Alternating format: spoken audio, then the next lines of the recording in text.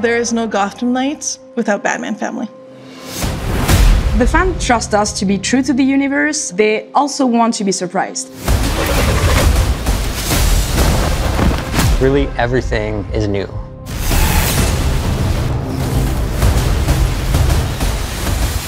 Batman Family means different things to different people. We have chosen to explore the theme of found family within the context of Batman Family. There's been a big fracture in the Batman family.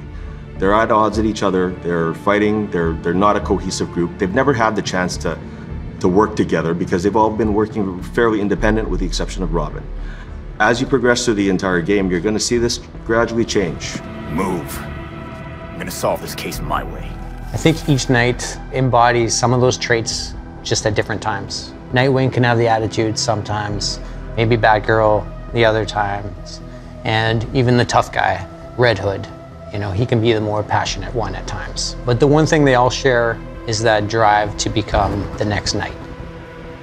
They don't start in perfect harmony, they don't start with perfect balance because they're dealing with a lot of trauma and a big loss. Stop it! You wanted us to work this together. But throughout the game, they come together, and that's for a very simple reason. They've chosen to care for each other, and they've chosen each other as a family. Now you're talking. We have character arcs for each of our knights with key cinematics that unlock from start to end of the game. Through these arcs, we explore different things with each of our knights. One thing we delve into is how trauma can affect memory, how grief can linger, and isn't just resolved in a single moment, or even might not be about just a single loss. When the fans found out that Batman was dead in our game, some of them were expecting to see him. Most of the fans saw the opportunity to experience the universe their own way with new heroes, new dynamics, and as a family. We've known the Knights as superheroes with their masks, but what was it like to kind of see them behind the mask as humans? When we look at the way each knight was designed, we took a cue from our comic book roots. You know, we did some pretty classic shape language design. For example, Red Hood, blocky, square, tank-like. Batgirl is more symmetrical and balanced. Robin, lower, lighter, stealthy. And Nightwing, agile, angular, sharp. By having that kind of shape language, it not only helps us develop the way the characters look, but it also goes on to support how the characters move in animation. The team put a lot of effort in making every character really special, with emotional ways to react to situations. Every character has its own path. We worked with Wilson and the cinematics team to make sure that we could showcase their progression, not just in the things they say, but also in what they do. We wanted to create a custom experience for the player and for the viewer to kind of see that they're going to structurally have the same scene, but they're going to see that scene with their own flavor depending on who they play. Clear out now. You'll regret it. Having a very solid foundation with the performance of the actors was critical because we got that nice base level. Once we take that, we actually bring it with the animators to kind of fine-tune and really improve everything, bring those facial emotions, putting their take on it. And this is something that we really wanted to make sure that we got it right.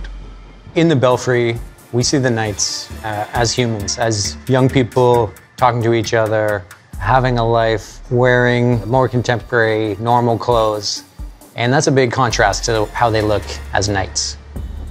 Belfry Clock Tower is actually where the four of them establish their base of operations, which is essentially their version of the Batcave.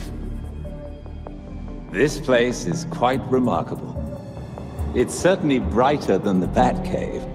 Alfred is literally the glue of the Batman family. He is a confidant, someone they can rely on, and someone with whom grief is shared and understood. I'll always be here when you need me, Master Richard. When any of you need me. Previously, Alfred had to really manage Bruce by himself. Now fast forward to Gotham Knights, now he has four versions of Bruce that he has to manage. He is steady and endlessly reliable, but he also will not put up with anyone's nonsense. Alfred's fatherly. He's tough, he's caring, he's stoic. We took a pretty old school approach, iterating on sketches and sculpts until we found something that really resonated with us emotionally.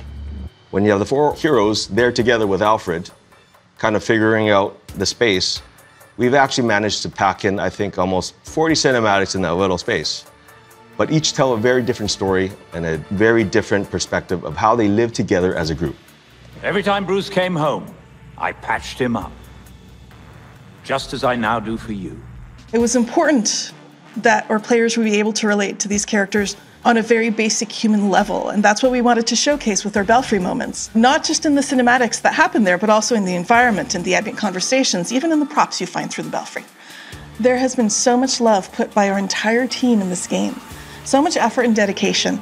I really hope it shines through and it provides an amazing experience. I really hope fans and players appreciate the variety of looks they can have for their night. I hope they find one that resonates with them and it kind of becomes their favorite.